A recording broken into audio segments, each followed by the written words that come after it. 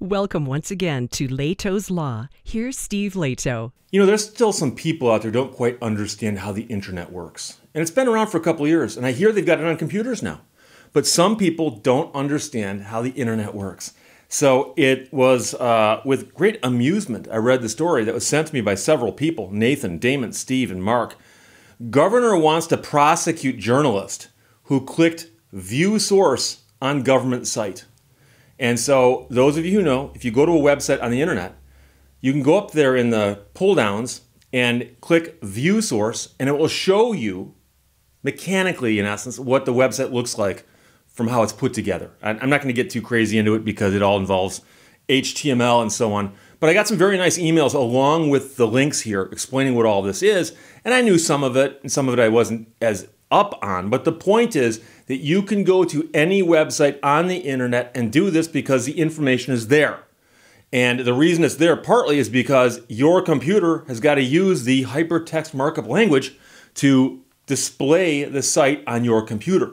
So the fact that a journalist did this, it embarrassed the state, and the governor now wants to prosecute the journalist who did this, despite the fact that it's kind of like saying, I want to prosecute him for looking at our website. And this is one where somebody really needs to explain to the governor, you're doing it wrong. Okay, so we'll get into this.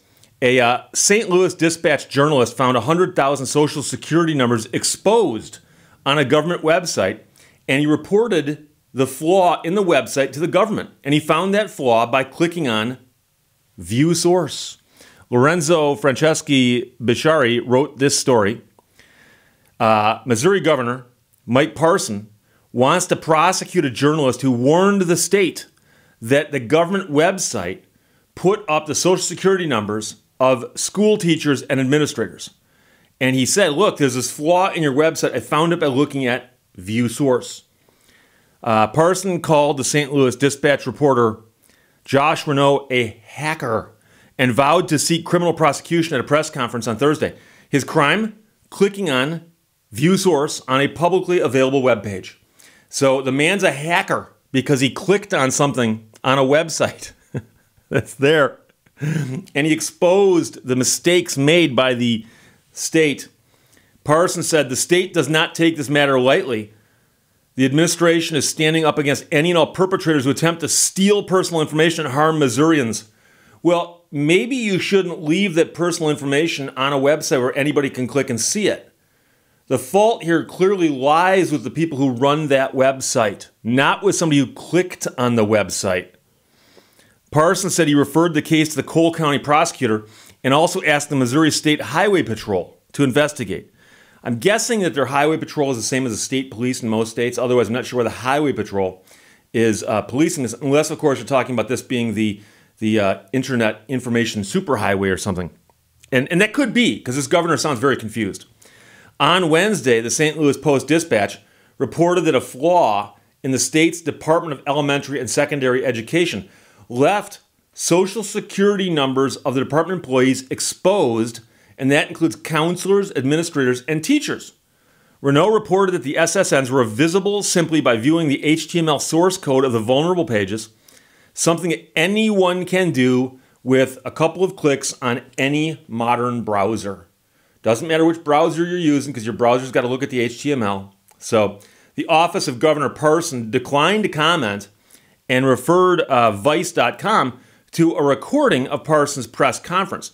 Now, the way that the St. Louis Dispatch and the reporter handled the situation appears to be a textbook example of ethical disclosure of a bug. The paper reported having found the bug in the web app set up to allow the public to search teacher certifications and credentials. More than 100,000 social security numbers, however, were exposed. Once the paper discovered that, they alerted the state government. The department fixed the bug, and the paper then published its story, but they waited until the bug was fixed before they reported it because they didn't want this information exposed. They pointed the problem out, let it get fixed, and then they ran their story. And that, of course, is what's really going on here. The governor's embarrassed, and the newspaper embarrassed him by publishing the story. And now he should be thankful that they spotted the problem brought it to his attention, and let them fix it before they notified anybody about it. But that's not how you work if you're in the government. Parsons' comments are also a textbook example of government officials seemingly not having any clue how technology works and vilifying people who do ethical security research as criminals rather than simply thanking them for doing a public service that makes us all safer. And that's what he should have done. He should have thanked the guy. Thank you for pointing it out to us. Thank you for sitting on the story until we fixed it. Thank you. They should have done that. The newspaper delayed publishing this report to give the department time to take steps to protect teachers' private information and to allow the state to ensure that no other agency's web applications contain similar vulnerabilities. That's what the St. Louis Post-Dispatch wrote in its article. A spokesperson, again for the paper, said, "The reporter did the responsible thing by reporting his findings to the Department of Elementary and Secondary Education so that the state could act to prevent disclosure and misuse." A hacker is someone who subverts computer security with malicious or criminal intent. Here there is no breach of any firewall or security, and certainly no malicious intent. For DESE to deflect its failures by referring to this as hacking is unfounded. Thankfully, these failures were discovered. So, as of right now, the governor thinks that the reporter should be prosecuted as a computer hacker because he went onto a government website, clicked on a link that's publicly available to anybody, and then looked at what was there, and what was there was placed there by someone who is incompetent at the state. And rather than tracking that person down and saying, what were you doing or not doing when you exposed the hundreds of thousands of Social Security numbers, they want to prosecute the journalist. Okay? And you do understand, if a journalist figured this out this simply, someone else would have figured it out that simply as well. And instead of notifying the state, they would have harvested the numbers and sold them on the dark web. But that's not what happened here. So, just so we're clear here, the information's on the website. Anybody could click and see it back before it was fixed. And a reporter found it, saw it, and notified the state, said, hey, you got a problem here. The state fixed the problem. The paper ran the story. And now the state wants to prosecute the reporter as a criminal computer hacker. And it's so crazy and bizarre. Yeah, I'm laughing. It's not funny if the guy gets prosecuted. It'll be a waste of resources, and it'll be sad if that happens. But this is a great example where somebody has the knee-jerk response, hey, this person made us look bad. He must be wrong. Once in a while, when somebody points out that you've made a mistake and you actually are wrong, you don't blame the person who pointed the mistake out. You go, oh, we're wrong. Let's fix that. Let's fix that.